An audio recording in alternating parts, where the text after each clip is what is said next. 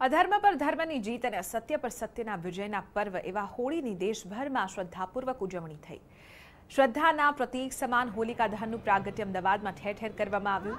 TV screen ઉપર તમે જે 4 તસવીર જોઈ રહ્યા છો, જેમાં ન્યૂ રાણે, પાલડી, જોધપુર ગામ અને જગતપુર ગામમાં પ્રગટાવવામાં આવેલી હોળીના આ દ્રશ્યો છે, જ્યાં ભાવ ભક્તિથી હોલિકા દહનની પૂજા કરી લોકોએ ધન્યતા અનુભવી।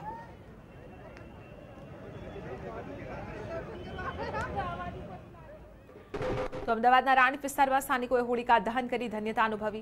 હોલિકાના દર્શન માત્રથી સૌભાગ્યની પ્રાપ્તિ થાય છે, જેથી જ મહાફળદાત્રી હોળીની પ્રદક્ષિણા કરી સર્વ પાપોના નાશ થાય તે માટે લોકોએ હોલિકાની પૂજા ભાવ ભક્તિથી કરી અને ધન્યતા અનુભવી।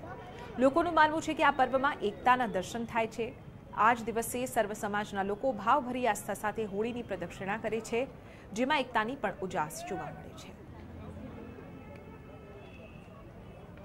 હું છેલ્લા 6 વર્ષથી અહીંયા જ્યારથી સોસાયટી બની ત્યારથી અમે લોકો અહીંયા રહી છે અને એકતાથી 6 વર્ષથી આ હોળીનું નવરાત્રિનું સરસ રીતે આયોજન એકતા મળીને અને કરીએ છીએ। અને સૌ આ એક હોળી પર્વ એક એવો છે કે જે બધાએ દરેક કોમ ભેગા મળીને એકતાથી વધાવીએ છીએ।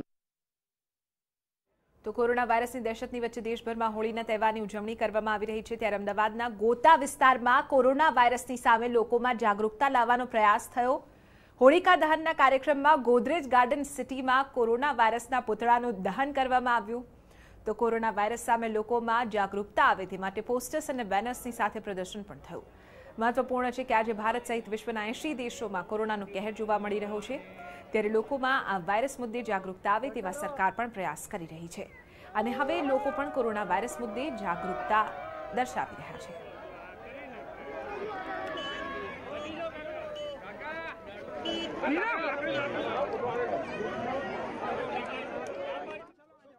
રોગને સમાજની અંદર જાગૃતતા લાવવા અને એનાથી કઈ રીતે સાવચેતી રાખવી, ડરવાની જરૂર નથી, એના ભાગરૂપે અમારા ત્યાં કોરોના નામના વાયરસનું પૂતળું, મહારાક્ષસનું પૂતળું દહન કરવાનો અને વૈદિક શાસ્ત્રોથી પંચધાતુથી આ હોળિકા દહનની અંદર આહુતિ આપવાનો કાર્યક્રમ રાખ્યો હતો।